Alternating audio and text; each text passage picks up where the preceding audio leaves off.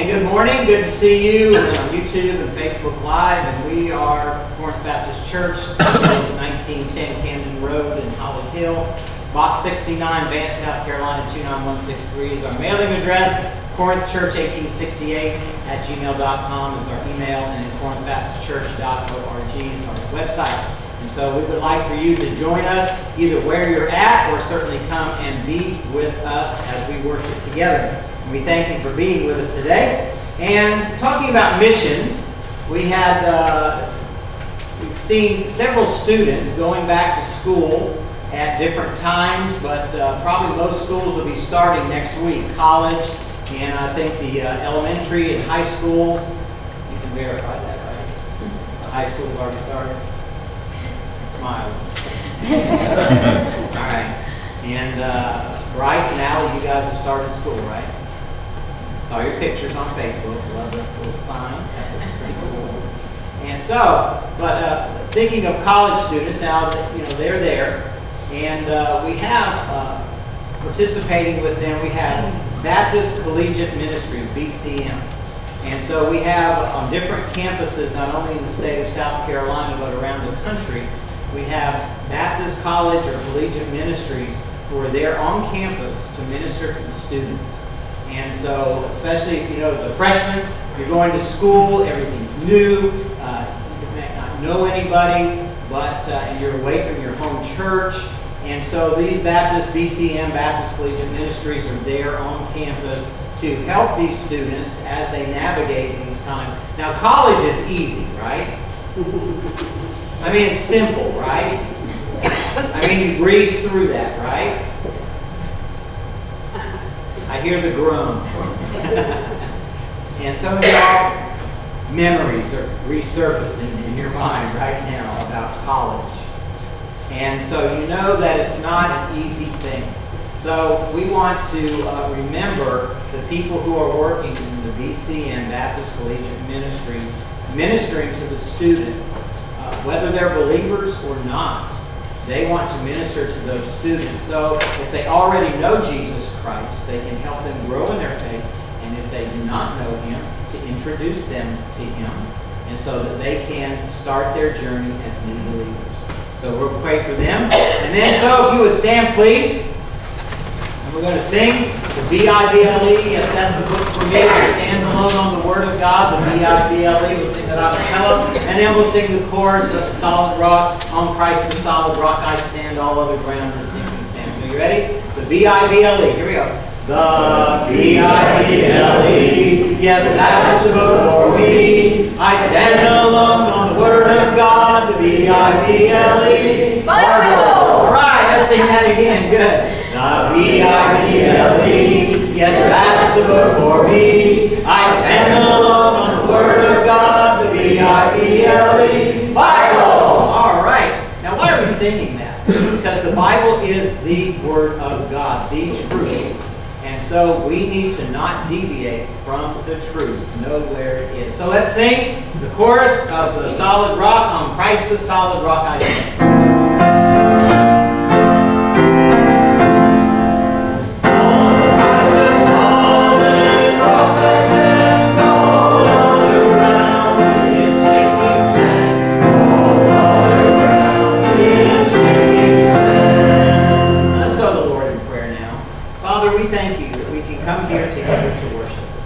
Pray for those especially who are dealing with sickness. We thank you for the ones that have come through, for Regina and Joey and Lawton and Harriet who've been dealing with COVID and come through. But now for those, Melody, who has COVID now, and Jerry and other people who are dealing with that, I ask that especially you would give them the healing that they need. And thank you that you do give that healing.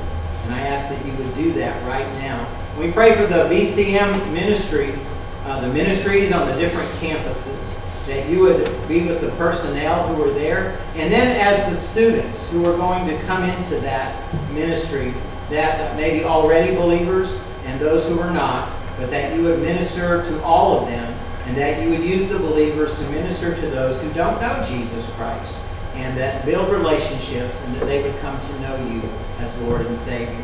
So thank you that we can be here together today. to worship and to have this time together during this week. In Jesus' name I pray. Amen.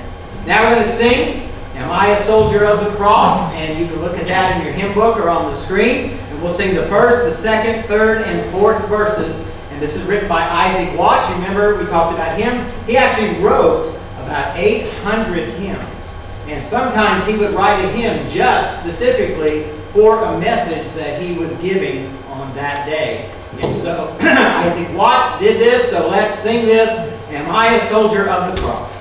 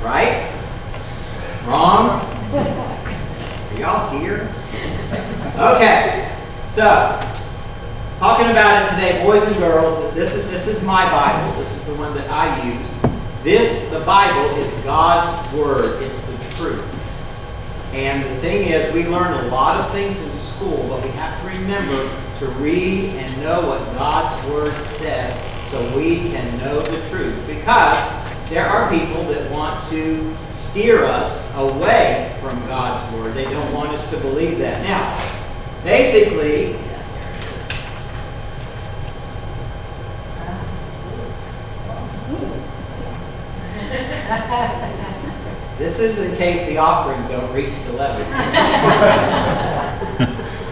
Not really.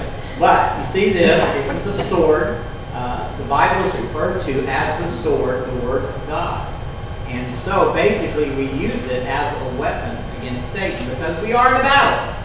And he wants to deceive us. He wants to trick us. Now, y'all carry one of these? Okay, well, I found one today. Here's a little more modern one. There we go. Now the lightsaber, yeah. So, we think of a sword, the Word of God, but now we see lightsabers. I really wish I had one. And but it's the same thing. It's a weapon, but we use the Word of God. It's a weapon that we defend ourselves against Satan and all the things that he tries to do to us to keep us from following God. So think of your Bible. Maybe it's either a sword like this or a lightsaber like this, but it's still a weapon that we use against Satan each day because he always comes at us with his lies and his deception. So remember that God's Word is the truth. All right, so I'm going to put my lightsaber in there. Henry loved this. All right, so now the choir's going to come and share with us.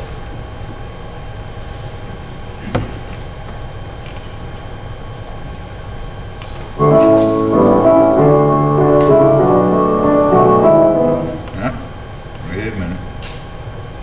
Messed up.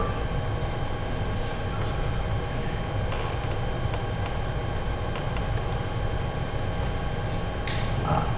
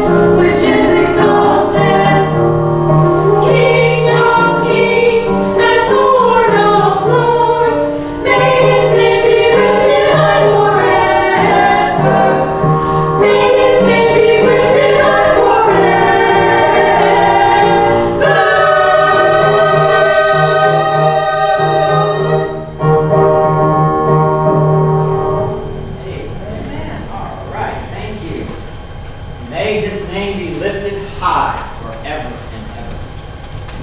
Now, we're talking about in the book, the letter of Jude. Y'all already singing the song again, right? Hey, Jude. Yep, there you go again. So we're looking at Jude, and he's talking about false teachers and what they are doing to the church, the early church.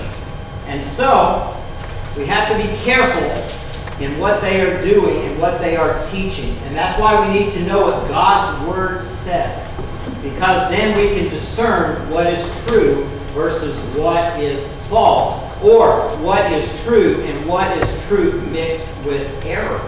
Because that's what Satan uses a lot of time. It sounds good, but we need to dig down into it to see if there's really some error in it. Now, there's a work that C.S. Lewis wrote. Does that name sound familiar to anybody? What? Chronicles of Narnia. Very good. There's another work that he wrote, and he has three main characters in it. He has a person, it's basically they're called the patient. That's all the name is, the patient. And then he has another character called Wormwood, who is a junior demon. And then you have the senior demon, whose name is Screwtape. He wrote a book called The Screwtape Letters. And so in this book, basically, the patient starts off as not being a Christian, and Wormwood's assignment, first assignment, is to prevent this person from becoming a Christian. And Screwtape is his mentor. He's helping him walk through this to make sure this person doesn't become a Christian. Well, as they go on, they basically are working in the lower archy of hell. That's where they're working at. They're working for our Father below, talking about Satan, and they're working against the enemy, who is God. And so they have some thoughts, some strategies. They say, they're talking about people. They say, we want cattle who can finally become food, but God wants servants who can finally become sons. And that's their strategy, that they know that. And then they said that God wants man to be concerned with what they do. Our business, Screwtape and Wormwood, is to keep them thinking about what will happen to them. And so Wormwood is depicted, he's anxious, this is his first assignment, he wants to use all the big guns to get this guy and not, to tempt him. And now, spoiler alert, the patient does become a Christian. But then, what happens is Wormwood is trying to tempt this guy not to live a Christian life. So, he wants to go over the top. And he just wants to go at it, and just throw all kinds of stuff at it. But Screwtape, he takes a different approach. He's more subtle, and this is what he tells Wormwood. He said the safest road to hell is the gradual one, the gentle slope, the soft underfoot, without sudden turnings, without milestones, without signposts. In other words, I'll use the smaller things to deter him away and to tempt him. And what we're looking at in the book of Jude is that is exactly what these false teachers do. They want to they want to give the safest road, but that's the one that leads to hell. They want to have the gentle slope, the soft underfoot, as Screwtape said, without sudden turnings, without milestones, without signposts. They want to deceive people into thinking that they're okay. And they don't have to worry about these things.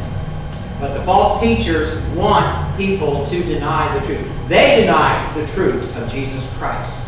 And they live a lifestyle that's they just want to do whatever they want, and they want to steer people away. If they're already believers, they want to steer them away from serving God. If they're unbelievers, they want to steer them away where they'll never become believers. And so, in Jude, chapter 1, there's only one chapter in Jude, okay? Chapter 1. I found this out doing internet. If you type in Jude 8, it comes up. There is no Jude 8. Yeah, I just wanted verse 8. But you have to type in Jude 1, and then it comes up. And then you look at the verse.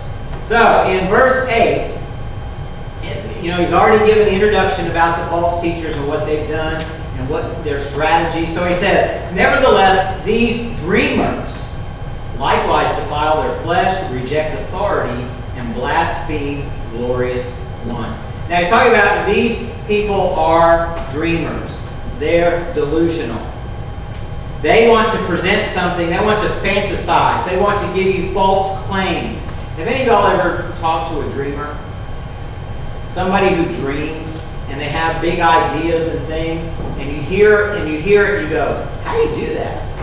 And, they think about, man, I can't wait, we're going to have a flying car. Y'all ever heard somebody say that? Just say yes. Come on. Or the thing we're looking at now is, and it's in the works, is basically self-driving vehicles, where you don't even have to touch the wheel. Now, I've been on I-95, and I am fast becoming a proponent of self-driving vehicles, because I've had to deal with these people driving vehicles before. Wow, it's insane. But basically, they're delusional, they have dreams and visions, and basically they steer you away from the Word of God. What did Satan tell Eve in the Garden of Eden when he was tempting her? If you eat this fruit, what did they say? You will be like God.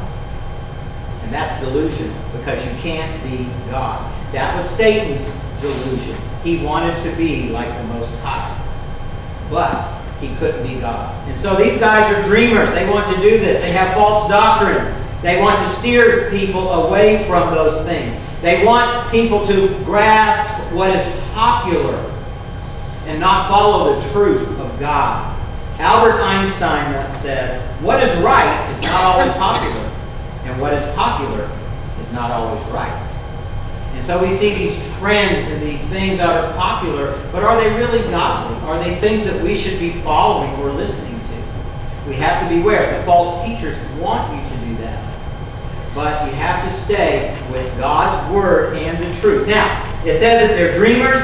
They defile their flesh. We talked about that last week with Sodom and Gomorrah. That's Jude used the example of Sodom and Gomorrah. For these people, they live their lifestyles with no constraints. They just say, whatever goes, I'll do whatever I want to. And so they live a lifestyle that basically is a lifestyle you should not be living. And remember I said last week, one of the presentations on the ark that we went to, is this person, Noah was talking about why they were building the ark. And this guy said, what you call sin, I call freedom. What you call sin, I call freedom. And that's what we're seeing a lot of today. People, I want my freedom.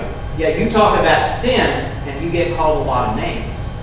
But I want my freedom. And so, basically, they were defiling their flesh. They were rejecting authority. Basically, sinning angels, the angels who sinned against God, they rejected His authority. Satan rejected His authority. And so these false teachers are rejecting God's authority. They say, God, no. We're going to do what we want to do. Remember in the book of Judges, the last verse in there, basically the tribes went each to their own home, and it says that each person did what was right in their own eyes. That means each person had their own truth. Have y'all heard that terminology today in different places? Well, this is my truth. What's your truth?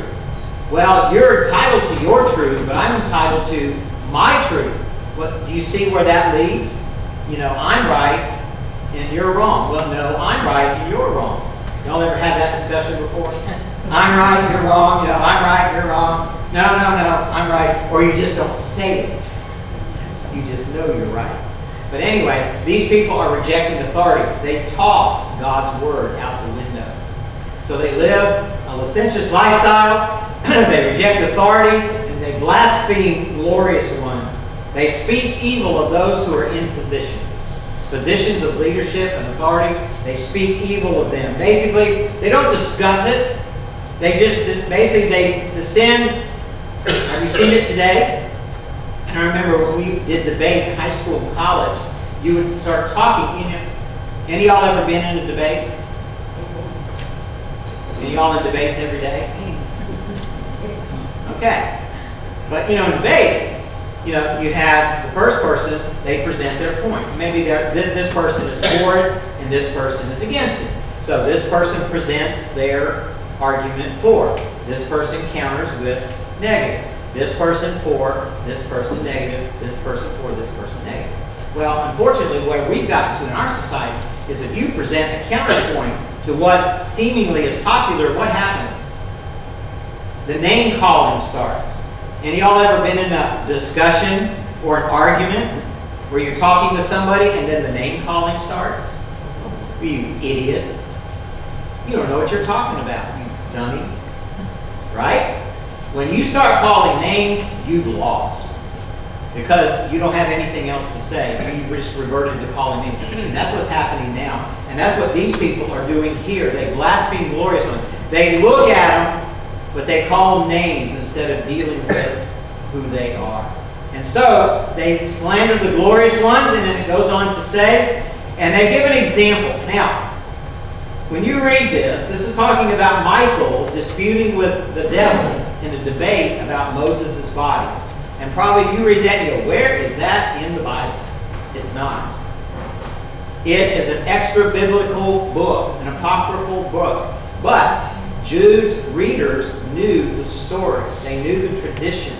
And so if you read in Deuteronomy chapter 24, Moses could not go into the promised land. Remember why? Because, what? He didn't follow God's command. He didn't follow God's commandment. Instead of speaking to the rock and having the water come out, Moses just took his staff and just walloped that rock. And the water didn't come out. But God said, all right, you cannot go into the land because I told you to speak instead of hit. And so, God buried Moses' body. And so, because Joshua then took over. But in this story, in an apocryphal book, they have the story about Michael basically dealing with Satan. Satan wanted his body. So I brought an enemy with me today. Let's see. Doesn't he look lovely? Y'all saw him this morning, right? When you looked in the mirror. No, not really. But can you imagine? Here's Satan. And here's Michael. And Satan goes, hey, Michael, I want Moses' body. He's dead. You don't need that body anymore. And Michael goes, no, you can't have it. And then Satan goes, look, I'm the prince of the power of the air. I want the body. This is my domain. I'm the prince here. I'm the head guy here. And Michael goes, what do you think he said? No. Then he pulls out the sword. I like this. So Michael pulls out the sword. And he says, no. And then Satan goes, look, you pipsqueak. Now he could say that because Satan, Lucifer, was the highest angel created. And he is powerful. And he said, look, Michael, you're lower than I am. Oh, excuse me. You're lower than I am. Give me the body of Moses now. Now, Michael was the archangel. And he was pretty powerful himself, but actually Lucifer has more power. And so what did, as far as Jude in this story, what was the response for Michael? He did not call Lucifer names. He didn't. Oh, he'd have probably been tempted. He was tempted, but he didn't do it. He just looked at Satan and he said, the Lord rebuke you. The Lord rebuke you. I'm going to put these up now, okay? All right. All right. But we can have playtime after church. So, Michael was saying, the Lord rebuke you. Now, he didn't come after him. He weighed his words carefully. He basically was letting God intervene in this situation. He did not want to deal he couldn't deal with Lucifer on a one-to-one scale because of who he was. But he said, the Lord rebuke you. The Lord rebuke you. And that's an example of how we ought to, basically, when we confront Satan, we need to do it in that way.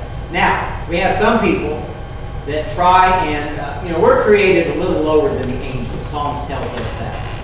And so we have to be careful when we deal with Satan because he's there. He's an enemy. He's coming after us every day. Peter says he's like a lion who's coming at us all the time, like a lion who wants to eat us. And so we need to basically, we can't take on Satan by ourselves. Some people try, but they can't do it. And so Michael just said, the Lord rebuke you. But some people want to. You ever heard the saying, fools rush in where angels fear to tread? Did y'all know that Elvis has a song by that title? Go figure. Go figure. I mean, it's there. I said, really? And I looked it up, and there it is. You didn't know that? I knew it, but then when I saw the reference, I said, well, I need to look at the lyrics. But he has a song, fools rush in where angels fear to tread. But a fool is somebody who goes in not knowing. They're not prepared. They're not ready. They don't know anything about the situation. So you don't rush into these things. And so, basically, Michael is saying, just say, the Lord rebuke you. That's how you fight him. And then, basically, the Lord, but these people, the false teachers, they blaspheme anything they don't understand. What? They don't have you ever been in a discussion or with somebody who doesn't know what they're talking about? Every day? Every other day? They just don't know what they're talking about, but they have an opinion, right? They have an opinion, but they don't know really what they're talking about, and they can't back it up. Well, these people, these false teachers are doing the same thing.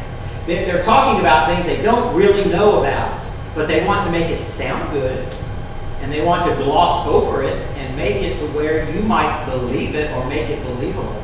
But basically, they're blaspheming. These people, they're blaspheming anything they don't understand. So they always talk against God and against the Bible, against Jesus Christ. I remember sitting in a meeting years ago. I went to the Southern Baptist Convention. I think it was in Atlanta, Georgia. And you have your messenger and you vote on things. And it was crazy. They had a vote on something about the Bible is God's Word and something. I don't remember all the wording. And all those for it, raise your hand.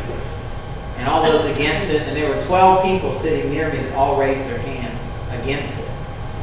And I thought, what? And then they were talking to somebody else. Well, why'd you do that? Well, I just didn't want it to be unanimous.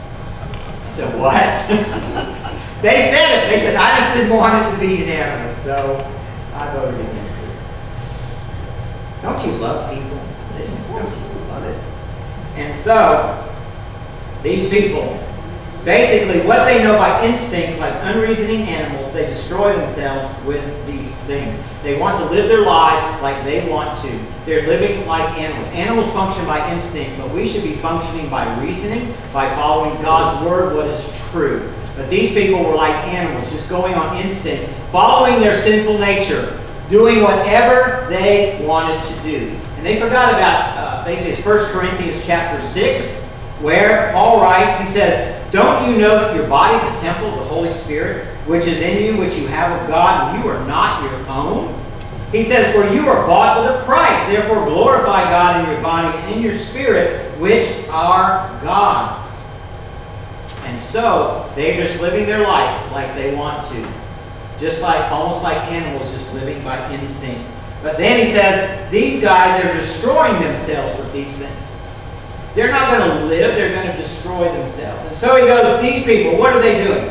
Woe to them. Now whenever you see woe to them, you're not driving a wagon, okay? And I say woe. Woe to them means beware, watch out. It's like a curse. Isaiah used it when he was talking to the people who didn't believe God. Jesus used it with the scribes and the Pharisees. Woe to you, scribes and Pharisees. And he was so nice. You snakes. Is that a compliment? Any of y'all been called a snake? Y'all been called other things, right? But not a snake? Okay. Well, Woe to you, because this is the way you're going. Be aware that judgment is coming. And then he cited 3 examples from Scripture. He said, for you have traveled in the way of Cain. You remember Cain in Genesis. Cain, the firstborn of Adam and Eve. Abel was the next one. They were supposed to come and worship God, bring sacrifices. Cain brought stuff out of his garden. Abel brought a